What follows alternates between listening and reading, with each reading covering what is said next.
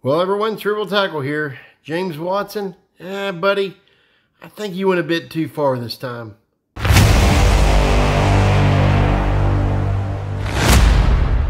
Well, our good friend James Watson was recently seen at the Bassmaster Classic Expo selling his FBD t-shirts and hats. You know, it stands for Fish Boat Ducks, right? Couldn't stand for anything else. Anyway, well, he was seen out there on Luke Bryan's podcast, shot at a local honky-tonk, and he said there's no way the selling of these hats and t-shirts could land him with any further fines, right? Well, not fines. He out of a job. You might remember just a couple of months back that Worldwide Watson himself took a tour on a couple of different podcasts saying that he might want to dial back his tone and what he says about MLF and boy Duckett. You know, a little bit.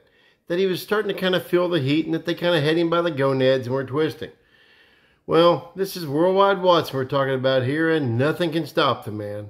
So lo and behold, when he showed up at the Bassmaster Classic in Tulsa, Oklahoma just this past weekend, selling his FBD t-shirts and hats, going on a podcast with Luke Bryan, well, it looks like it got the officials over at MLF's eyes and ears.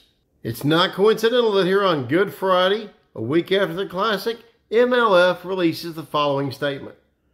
Major League Fishing announced Friday that Bass Pro Tour angler James Watson has been suspended for multiple violations of the standards outlined in the 2024 MLF Angler and League Participation Agreement and the 2024 Professional Bass Tour Talent and Promotion Agreement.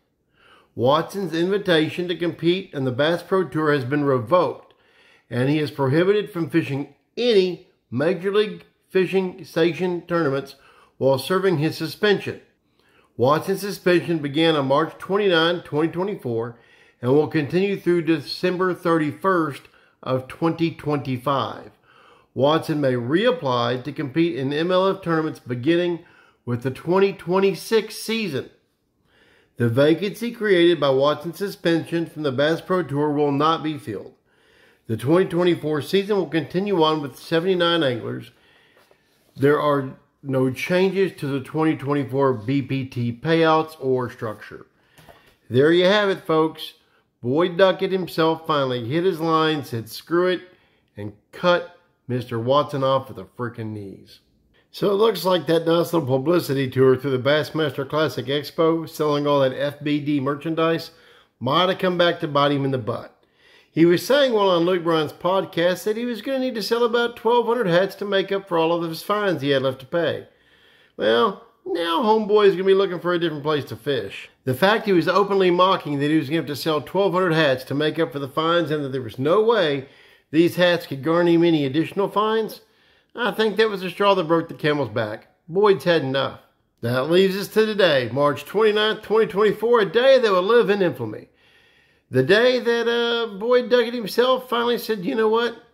Not FBD, FJW. Whether it be Spencer Sheffield or Keith Boucher of whoever we've talked about with whatever organization in the past, there's always a stipulation in the rules that talk about how anglers can't talk disparagingly about the organization they're fishing with. Same goes for James Watson. It looks like MLF had a pretty long leash with him before finally shanking it up around his neck and saying enough's enough. Anyway, RIP James Watson and MLF for 2024 clear to 2026. Guys, I appreciate y'all being with me through my coverage of the Classic. Do me a favor. Please comment, like, share, subscribe. Hell, even become a member. Help support the channel. I appreciate each and every one of y'all. Thank you so much. Until next time we meet, do me a favor. Get out there in the water. Keep it wet.